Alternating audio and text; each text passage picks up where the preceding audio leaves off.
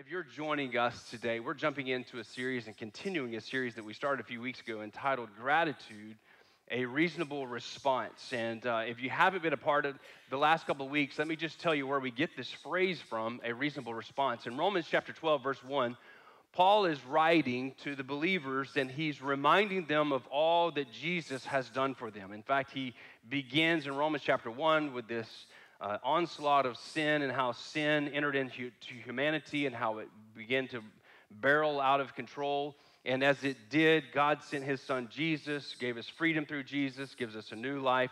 And so in light of all of this, Paul says in Romans chapter 12, verse 1, in light of all that Jesus has done for us, he says there in the last part of this verse, it's just our reasonable service. It's just our reasonable response in light of all that God has done for us to yield our lives to him and to worship him and to honor him and to live our lives in a way that's reasonable. And so it's this word in our English word where we get the word logical in English from this word reasonable here. It's just logical. It makes sense that in light of what God has done for us, that we would live this way. And how many of you know, in light of all that God's done for us, gratitude is a reasonable response, right? But how many of you also know that over time, sometimes we forget to be grateful? Oh, you can do better than that, right? We forget to be grateful. How many of you have ever used this phrase, I'll never forget that?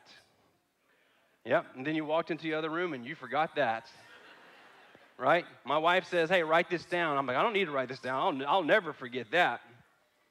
Yep, I get to the grocery store, I forgot that, right? And some of you have lived there as well, but I digress. We move on. And so as we move through this process, there's just times in life where we say that we'll never forget. I remember September 11th of 2001. And we remember where we were at. Many of us, some of us weren't even born yet, and I don't even know how to put that into my mind right now because I feel like everybody was born prior to that, because we're all so young. And but I'm getting older and not necessarily wiser. I'm trying to, but not necessarily. But through that process of time, we use this phrase of 9/11 that says, never forget. And life happens, does it not? For a number of years, this flag is in my office. This flag was flown over the USS Arizona Memorial in Pearl Harbor, Hawaii. And if you have followed history or taken any sort of history lesson, you understand that Pearl Harbor is one of the most historical landmarks of the world. It is literally a part of world history, not just American history, not just Hawaiian history, it's a part of world history.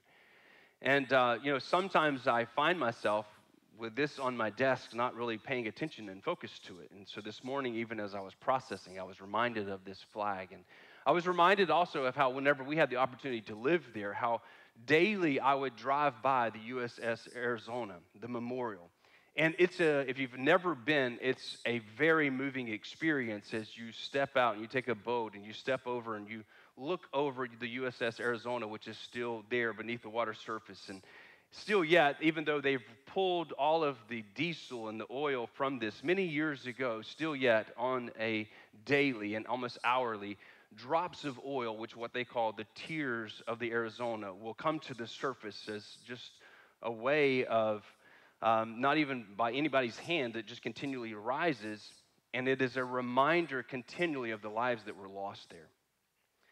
But even with all of that, and that moving experience, and even seeing some of the survivors of that as you would go and visit this, every day I would drive to and from work, and I would pass right by this. And, when I first moved there, it was like one of these moving experiences where every time you saw it, you just remembered. You know what I'm saying? But then life happened. And life happened to anybody else before? Where you're caught in traffic, and I lose my salvation, sanctification, every other thing, my attitude and all that. And I no longer think about the memorial, but now I'm just worried about this car in front of me. And so through the process of time, I failed to remember. Even though I said I would never forget, I failed to remember. And your life and my life is a lot like that, because as we move along in life, what sometimes happens to us is we're rushing around with the kids and we're trying to get them to school and to their events and to life. And what happens sometimes along the way is that we forget that that's the wife, the spouse, the husband that we once prayed for that we did not have. And those irritating things where we're having to travel with the kids and move them around, we once did not have those children, but those children, many of them, are a gift from God that we prayed for. But in the moment, sometimes we forget. Can I get an amen? Sometimes in our singleness, we look at those who are married and we long for what they have, and we just wish that we could be married because it just seems like they have it all together. But there are sometimes as married people, don't say amen to this. Sometimes you look back on the singleness and what you begrudged in that moment, what you begroaned in that moment, you look back and you're like, man, God's grace was on me in such a powerful way. And some of us are in that place now, and if you were just to look back to just a year ago, there was relationships or people that you really thought was the one that turned out not to be the one, and sometimes you look back and you can give thanks because God spared you. You see, life happens and we forget. And when we forget, it moves away from our hearts away from what God has for us. And so today we're going to look at Psalms 103. And it's one of those moments, I believe, in the life of David when David almost forgot all that God was doing or had done in his life. You see, God, throughout the Old Testament and New Testament, he gives us what we would call holidays, but in the Jewish life, they were celebrations, they were observances, they were times to stop, to pause, to remember. Whenever you and I celebrate Thanksgiving in a few weeks to come, what we will do is we'll have this pause where it's this time that we reflect on all that God's provided for us. But if we're not careful, we sometimes miss those. And so David, I believe, is in one of those moments, and David is having one of these self-talks. Anybody ever talk to yourself? Right? I used to work with a guy, he always said this whenever I walked by, and he was always talking to himself. I said, why are you always talking to yourself? And he says, it's the smartest conversation I can find. He wasn't wrong. The man went home and read the dictionary before he went to bed. And so I find myself in some of those moments, it's where I begin to speak to myself. I call it my Townsend kid moments.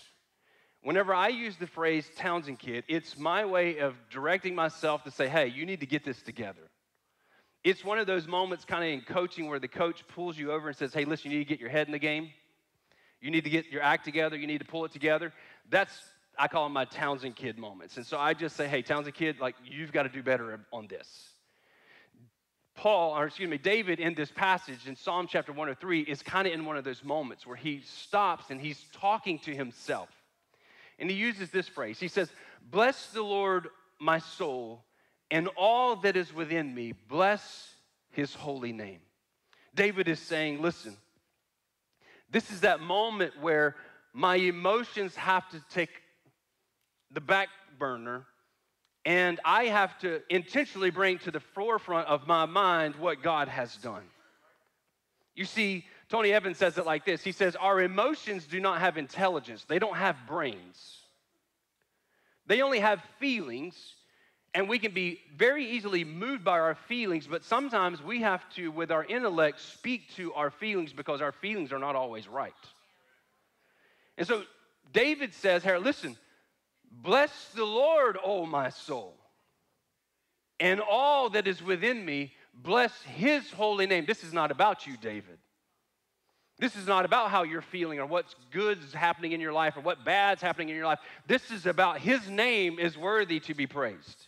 And so David says, let every fiber of my being bless the Lord. Let it exalt him. Let it extol him because he is worthy.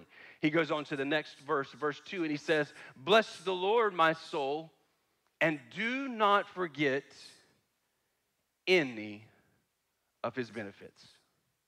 Here's what David's saying. Listen, he didn't say, just don't forget his benefits. David said, don't let one of the Lord's good things pass you by. Don't let one of his many benefits towards you slip past this moment that you don't arrest your mind, your feelings, and your emotions, and you give praise to the one who has given those to you. He says, bless the Lord, O my soul, and do not forget any of his benefits.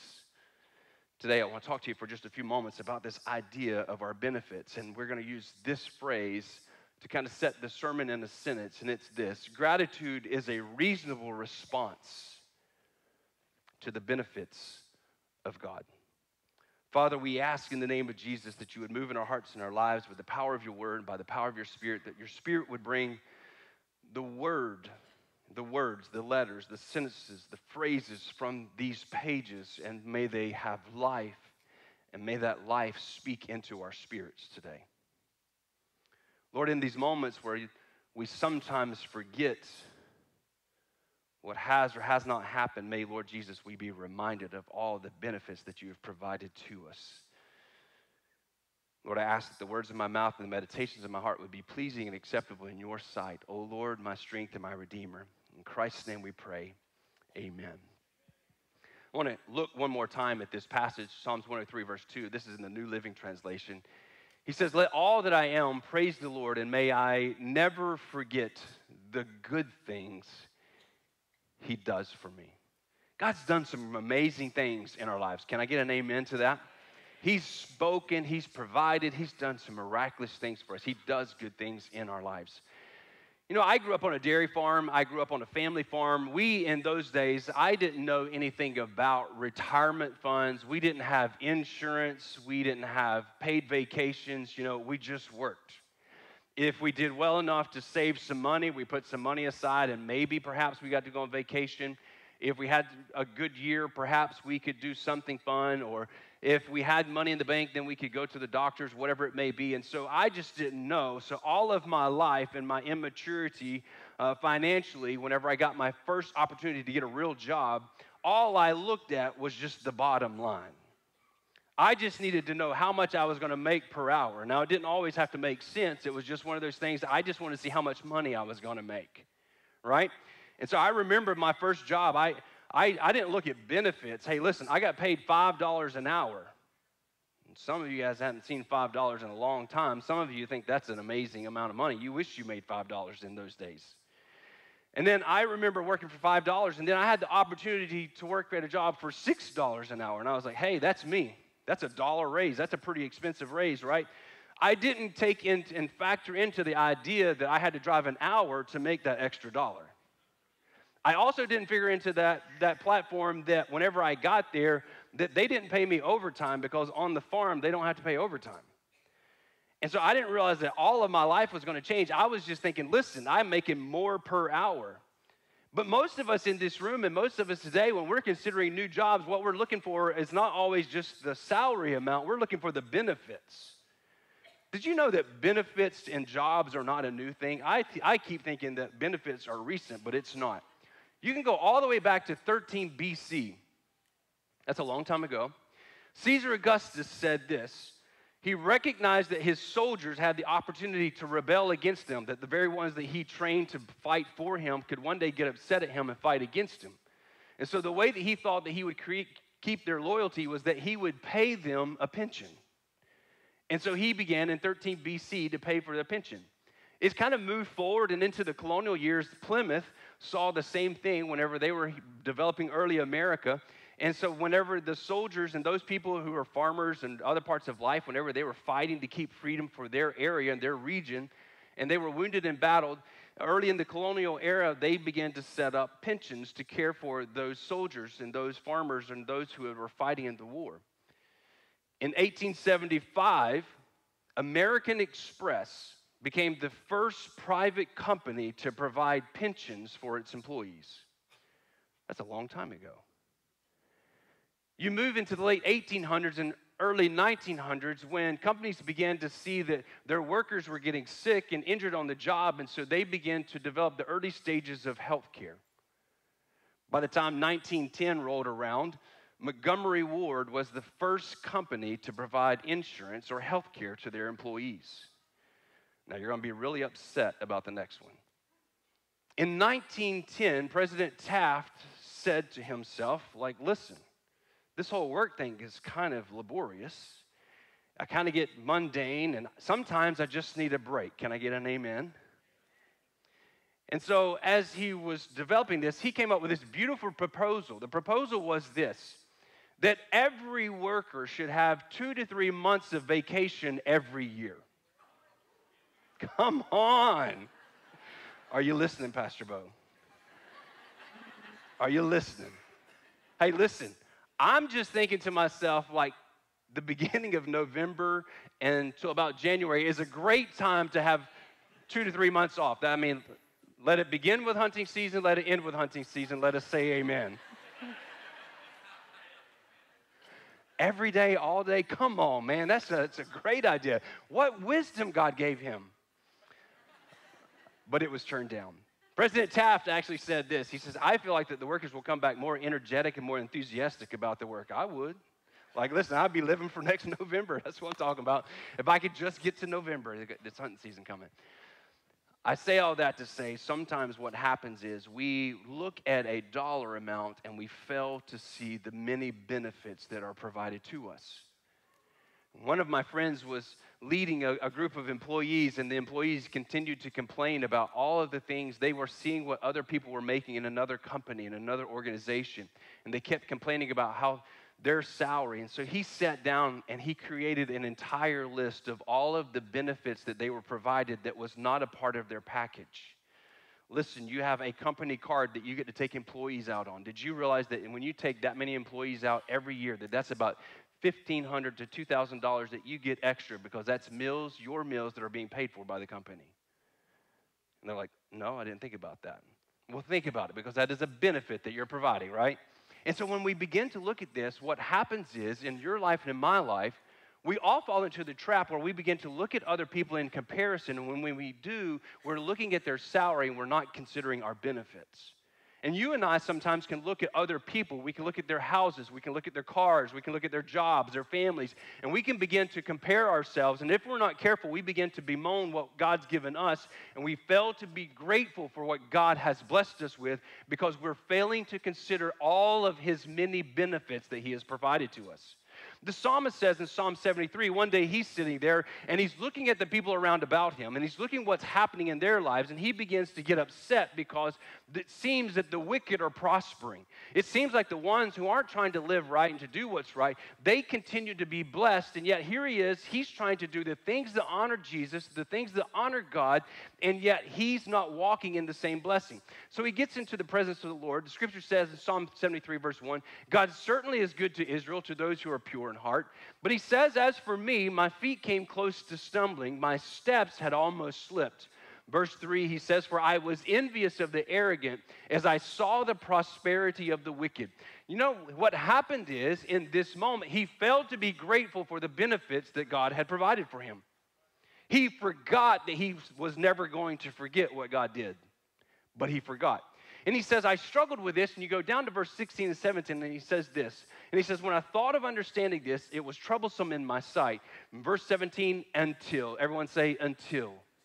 Until I entered the sanctuary of God, and then I perceived therein. He said, listen, sometimes you just have to get into the presence of God to see what his benefits are, to be reminded of the intangibles that come with serving him and having him as your God. Sometimes it's not always in the bigger house or the perfect family or the perfect job or the perfect car. Sometimes it moves beyond those things into supernatural and things beneath the surface that God's providing for us, that you and I, if we're not careful, we fail to give God thanks for. So gratitude is a reasonable response to the benefits of God. And David lists here in this passage, he lists 5 things that come with our relationship that God provides for us. Number 1, in verse 3, he says that God forgives. God moves, he pardons all of our guilt. Go ahead to that verse, please. He says, he is the one who pardons all your guilt. Now, I want you to think about this. This is David. We remember David. David was a little shepherd boy. David was the one who defeated Goliath. David is the one who was an unlikely candidate to become king, but he became king. And while he became king, guess what happened? He wasn't satisfied with all that God had provided for him. And so he lusted after another man's wife. And so while that man was in battle, he brought his wife near, and she became pregnant. He said, oh no, I got to fix this. And so when he tried to fix this, he brought her husband from the battle line, and whenever that didn't work, he sent the husband back to the front of the war, and he told all of his people to back up and let him stand alone so that he would be killed on the front line of war. Can you imagine with me for just one moment that every night when David went to bed, that the memory and the shame and the regret and the embarrassment of who he was came rolling over his mind? You see, you can change a lot of things in your life. You can change your bank account. You can change your house. You can move all around the country. You can do whatever you want to do. But guess what happens? The memories of your failures and my failures, they continue to replay over and over in our minds.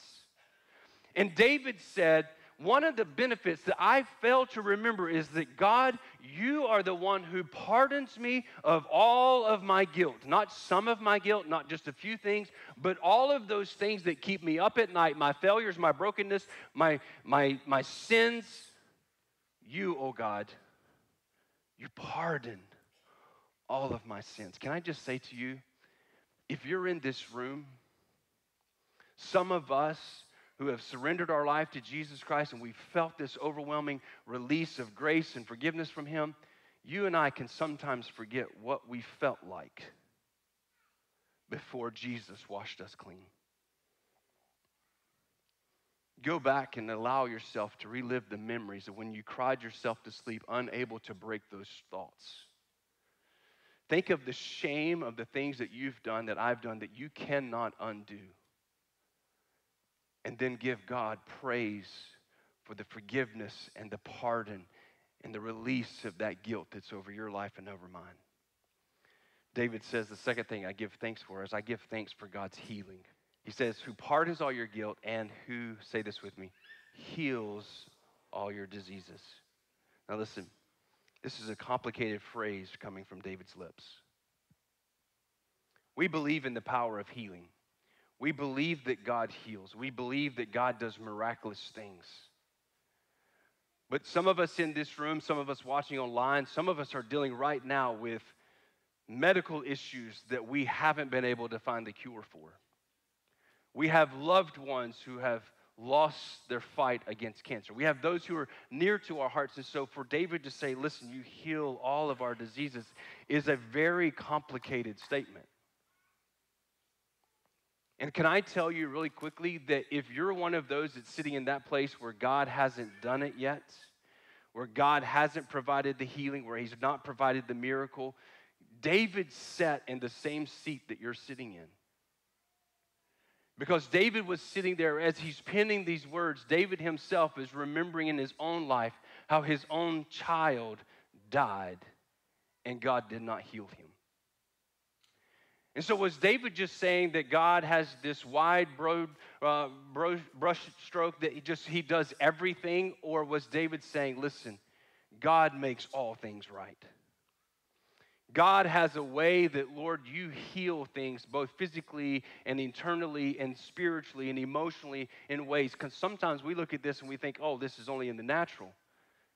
Can I just have you go back in your mind, like I have to go back in my mind and look at the dysfunction and the brokenness of my family and the things that I came out of and my own decisions and choices.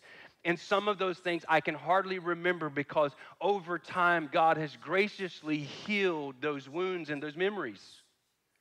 And so it's not always just about the physical, but here's the beautiful thing about it. What we know is that one day all things will be made right. The scripture says that in heaven there is no pain, there is no sorrow, there are no tears, there are no sickness. So we recognize that in time God's going to do all and He's going to heal every disease and sickness. But while we may not be there right now, let me just say this real quickly. Have you stopped to give God thanks for the healing that He has provided in your life? You know, I can go back, and just a few weeks ago, I was on some antibiotics, and so I was sitting there one day processing, and I don't always do this. I wish I was more spiritual like this, but this particular day, I just had to think and say, you know what? There was a day in time where this antibiotic wasn't available. And people died from the infections that we just go get medicine for today. Hey, listen, some of us are old enough, we've played Oregon Trail enough to know that people die. I don't know about you, I'm speaking to a generation. All right, some of us lost entire families with dysentery on the way to find freedom. You know what I'm saying? I haven't even heard of someone ever in life who had dysentery, but like somebody in that game, those people die with dysentery all the time. But like, listen, I say that jokingly, but seriously. Because some of the things that killed previous generations we no longer deal with. And sometimes we forget. I believe, you can say it's science or medicine or whatever, I believe that God gives people wisdom and He gives doctors and technology. I believe that God uses that to help us through. And so listen, it may not be in every area of your life, but is there a place in your life that you can look back and see God's faithfulness and His healing?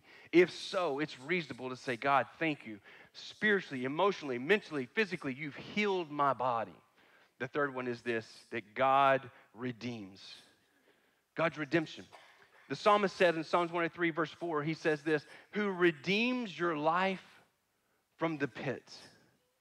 How many of you just remember where God brought you from? I mean, listen, my life was broken. Maybe God just did a few things in your life, but my life was horribly broken. I was in a pit. I was bound and I was going to a place of destruction. But God, in His mercy and in His grace, redeemed me. He bought me back from the pit of death. He brought me back. The psalmist says in Psalms 40, verse 1, he says, I waited patiently for the Lord, and He reached down to me, and He heard my cry. Verse 2, He brought me up out of the pit of destruction and out of the mud, and He set my feet on a rock, making my footsteps firm, and He put a new song in my mouth, a song of praise to our God. Many will see and fear and will trust in the Lord. Hey, listen, one of the things we have to just go back to is just remember that God is the one who redeemed us from the pits. It's a pit of destruction that He saved us from. The fourth thing is this, God grants us favor. Now the psalmist says it in verse 4, the last part of this, he says here, who crowns you with favor and compassion. Some other versions will say, who is the one who grants you loving kindness and mercies. This word is the Hebrew word hesed, which means that God has done something so much farther and beyond what you and I even deserve. I love Michael Card. He defines it like this. He says, hesed, this word loving kindness or favor, is when the person from whom I have a right to expect nothing gives me everything. Can I tell you, if I could just go back in my life, there's no way possible that I could have created the path line to where I am today. The relationships, the connections, the people, the jobs, the opportunities, the people that God brought into my life that helped direct me even into how I, in my marriage and how I direct my marriage and live out my life as a husband. There was a lot of things that were rewriting my path, and it was because God in His favor and His loving kindness and His mercy went before me and gave me things I had no possible idea that I would ever need. God's favor and loving kindness is upon you. And it may not seem like it right now, but trust the process because He who began a good work in you will bring it forth into completion. So just hang on if you're in that season because His favor is upon you. Finally, David says in verse 5, he says that God grants us satisfaction. He satisfies our soul. He satisfies your years with good things so that your youth is renewed like the eagle. The eagle in Scripture is often reminded of and is used as a theme to say that the older it gets, it never loses its youthfulness. You know, some things as they age, they begin to lose their strength, they begin to lose their dignity, they begin to lose their power. But the eagle in Scripture is one of the ones that remains, and it's used as the sign of saying that it just remains. And I just think about our lives, and I think about the song my grandmother used to sing. She would say it like this, and I'm not going to sing it for you, so don't worry. It gets sweeter as the days go by. he gets sweeter. It doesn't become sour. It doesn't become bitter. It doesn't become toxic. He just gets better and better and better the longer that I serve him. Is not God good to us? David would say to himself, bless the Lord, O my soul, and all that is within me. This is not about your feelings.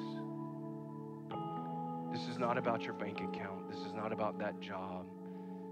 This is about a sovereign God who's at work from beginning to end, who has written your name in the palm of his hand, who knows your beginning from your end, who knows what's good for you and what's harmful for you, who is directing your path, and that even in the moments where it's rocky and it's painful, that he's still yet moving.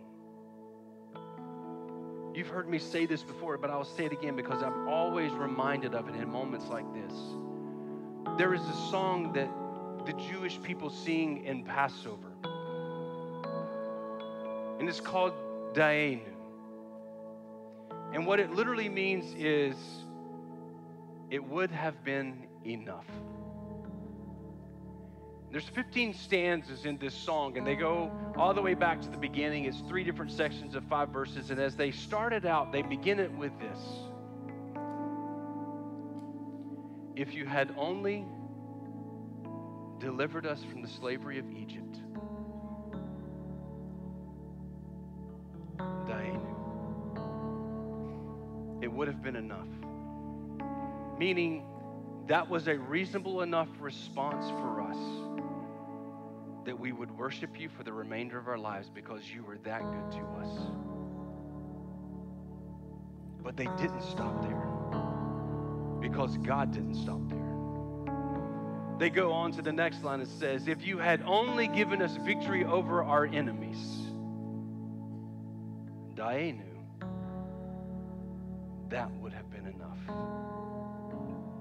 But God didn't stop there. And God's not stopped in your life, and he's not stopped in my life. He didn't just save you from your sins. He's loaded down your life with his benefits. He's taken away your guilt.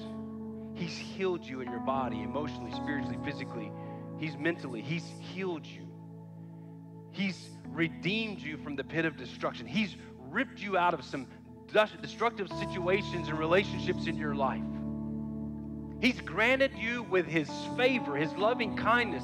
He's done things for you that you could have never put together. And he just keeps getting better and better and better because he satisfies you every day with that which you have need of. He is worthy to be praised. And gratitude is a reasonable response to all of God's benefits. Would you stand with me?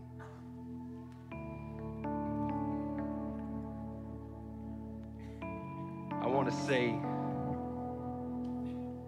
I recognize and acknowledge that some of us in this place, some of us at Lindale, some of us watching online, or maybe you're watching this and maybe it's hard for you to see what God's doing right now. Maybe you're in the midst of that divorce. Maybe your son or daughter is away from God, and maybe the job's not working out very well. Maybe finances are tight, and maybe it's hard to see. But God's benefits are still evident in your life. And so part of the moment is to not let your emotions take control of your faith, but to pause and speak to your emotions and remind them of how good God has been to you. Because there's something. And for others of us in both campuses and watching online, for others of us, this is a matter of like, maybe you stepped in here today and you don't know what it's like to have the peace of God reign in your heart and in your life. And maybe where you are in your life and the sins that are controlling you and the things that you've done and the relationships that you've been in and where you are at this phase and stage of life, maybe you are the one that's crying yourself to sleep every night. And maybe your bank account is filled, maybe you have the best cars, the best house, and everything in the business world and success in the eyes of the world is perfect in your life, but you can't get past the failures. You can't get past the things that you've done. Can I tell you about my friend Jesus?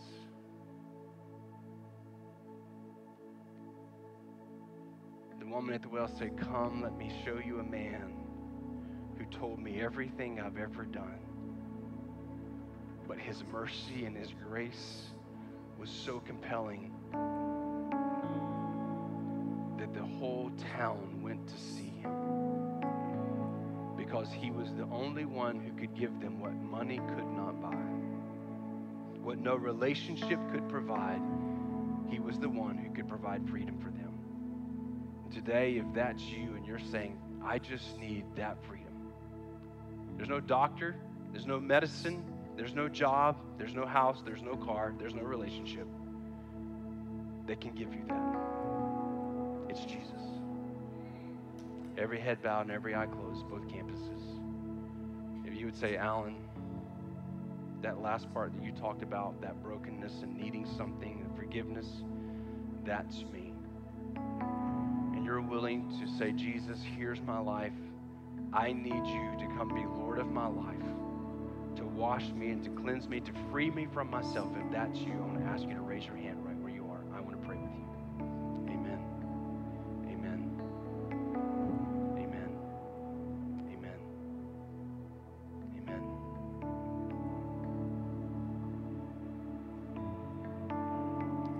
Amen.